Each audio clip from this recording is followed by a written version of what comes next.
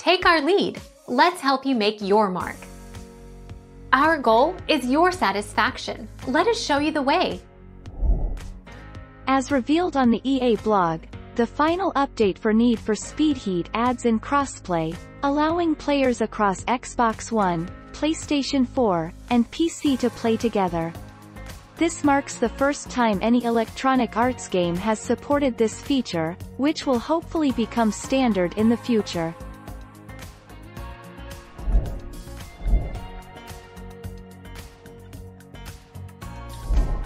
Make your mark. Take our lead. It feels quite weird being so positive about a Need for Speed game these days, but Heat definitely deserves it. Need for Speed Heat is the first compelling arcade racer in years, and it's definitely worth the buy if you're a fan of the genre.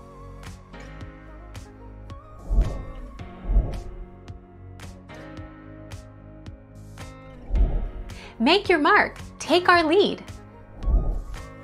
Although it certainly has its own flaws, 2019's Anthem finally showed a step in the right direction for EA by leaving out loot boxes and pay-to-win microtransactions entirely.